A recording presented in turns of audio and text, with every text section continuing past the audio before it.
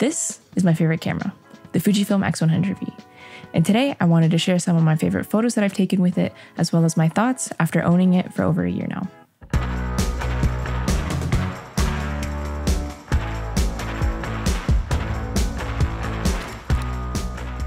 First, let's take a look at some of my favorite photos that I've taken with the X100V in the past year. These are a mixture of straight out of camera JPEGs as well as photos that I edited in Lightroom.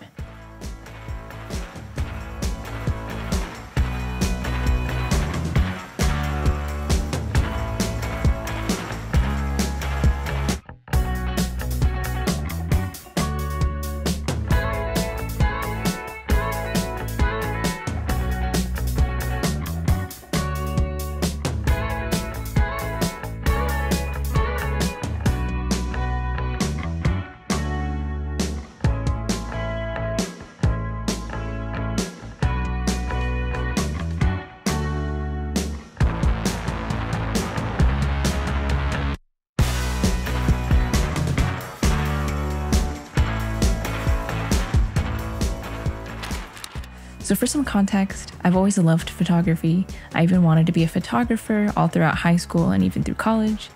But as I graduated college, I shifted more towards video, and now I work full-time as a video editor with a really great company. Shortly after I started working, I wanted to get back into photography again now that I had a lot of free time after work to pursue my own hobbies. And so I went online and I started doing some research into what kind of cameras were out there. Why I bought this camera. I bought this camera because I wanted a camera that made me excited to get out and shoot again. I was also looking for something that was a little bit smaller and easier to take with me.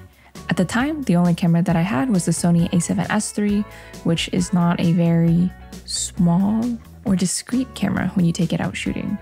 And so I found that when I went to go take it out to take photos or videos, people would generally stop and take a look at whatever I was shooting just because I was walking around with a bigger camera with a pretty big lens. At the time I was using my 24-70, which is quite a fat lens to be honest.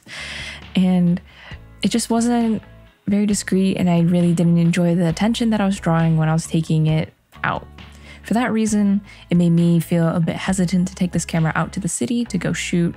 And also in general, the past couple of years, the local news have been reporting about how photographers in the Bay Area have been getting robbed or mugged more, like either getting mugged in like broad daylight while they're out shooting for clients, doing portraits, or even getting targeted and followed home.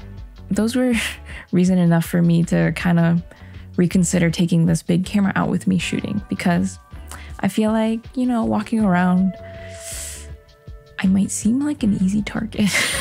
Especially if I was going out shooting by myself, I just didn't feel comfortable taking this big camera with me, especially knowing how much it costs, to be honest. And so that's why I was looking to downsize into a nice, compact, portable camera that did not turn heads. So I went online and started doing more research into Fujifilm cameras. Ultimately, it came down to the X100V and the XE4 for me.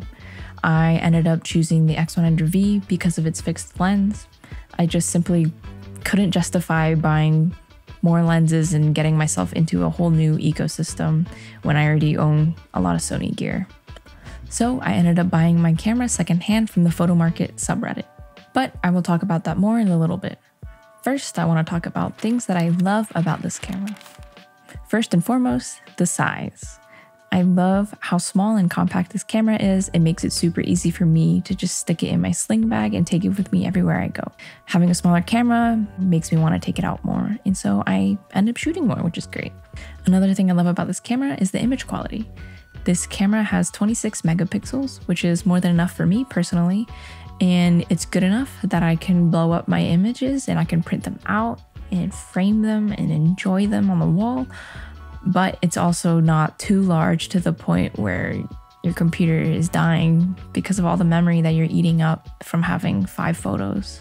I really love that it has a fixed lens. I think it's great that I never have to think twice about what lens to bring with me when I go out and shoot. I also really like that it prevents me from buying lenses that I definitely don't need but always want. I also like that it pushes me to get more creative with my compositions because I am limited by what my lens can do. I understand that that can be annoying for some people and it's not for everyone, so keep that in mind.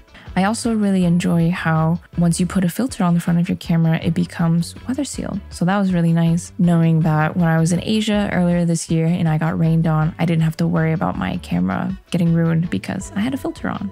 I really love the straight out of camera JPEGs that I can get using film simulations. Honestly, this is a really big reason as to why I even bought a Fujifilm camera. I was really excited to get to ditch the editing and just shoot and enjoy that and just be happy with whatever comes out of my camera.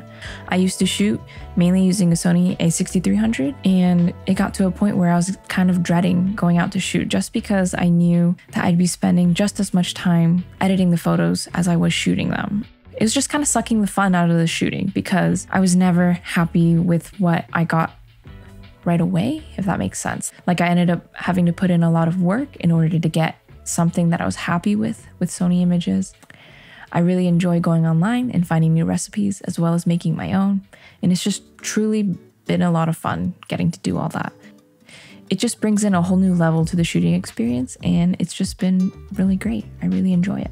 I wouldn't fully compare shooting Fuji to shooting film just because they just really are so different. The only thing they kind of share in common is like the colors at the end. But the nice thing about shooting Fuji is that I'll never have to go through this again. This is my roll of shame. This is when I developed, or I guess I could say I tried to develop film at home. So thanks to Fuji, I'll never have to deal with that heartbreak again. There it goes. But going back to film simulations, I really enjoy using these profiles in Lightroom to process my raw files.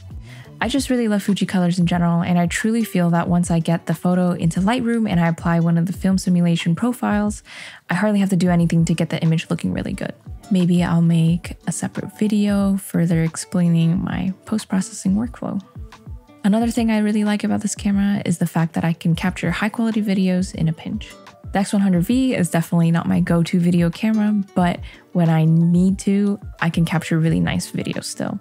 It can shoot 4K and in F-Log, which is super nice. The one downside about shooting video on the X100V is that there is no image stabilization at all.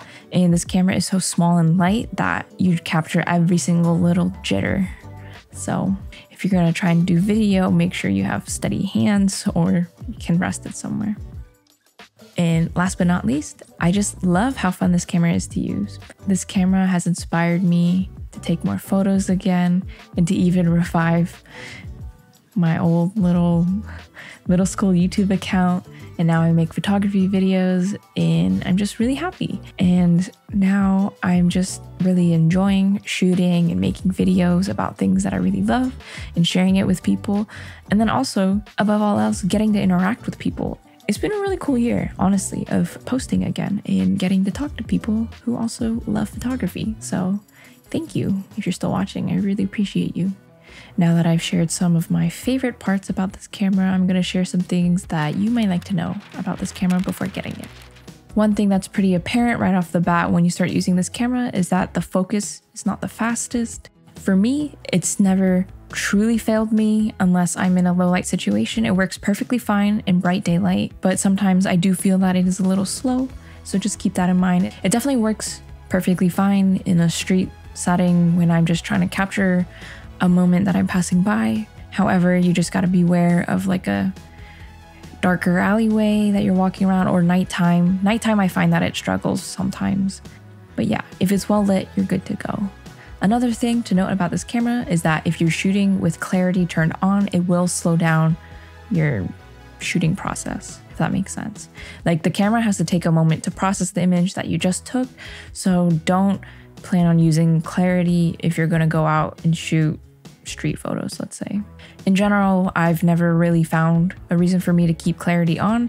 I only ever turn it on when I make recipe videos for YouTube. One thing about this camera that just really sucks is the price. I cannot believe the prices that I see this camera going for on the photo market subreddit, or even online on eBay, and even on Amazon. There's no way I can recommend this camera to anyone if the only way you can get it is used for $1,800. Just don't do it. Please don't.